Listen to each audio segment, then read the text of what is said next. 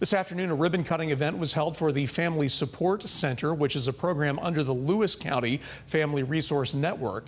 The Family Support Center features a success closet to help provide clothes to job seekers for interviews.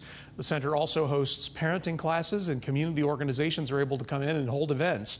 The Family Support Center has been around for about a year, and over the past year, their team has been working to prepare it for this grand opening.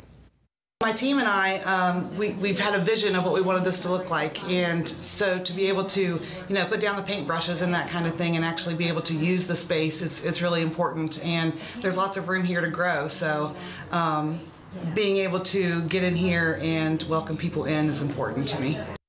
After the ribbon cutting, everyone was invited inside to participate in an ice cream social.